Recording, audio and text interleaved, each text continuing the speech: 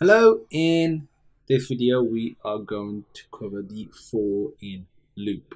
So I recommend checking out the for loop video first because this will really help with that, and checking out the data collections part of this series which covers stuff like arrays. So we're going to be using arrays in here, but if you want to get more information about it, feel free to check out those videos. So a for in loop is similar to a for loop, but its purpose is a bit more specific.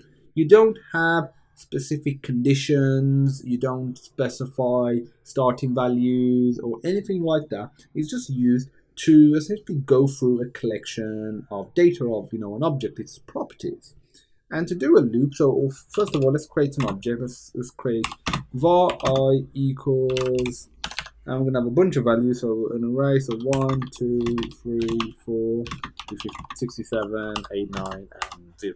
Okay, so we could loop over that using a conventional loop if we want to, or we could use a for in loop. A for in loop is really simple. Just do something like for var, let's say val for value equals, in I. So basically for every value in I, so this will get every single value. So if we were to do print val and run it, we get 1, 2, 3, 4, 67, 89, and 0. So that's it. There's nothing more to for in loops than that. They are a bit more simplified than a regular for loop because they are, created so you can, iterate, loop over an object's properties. If you have any questions, feel free to pop me a message.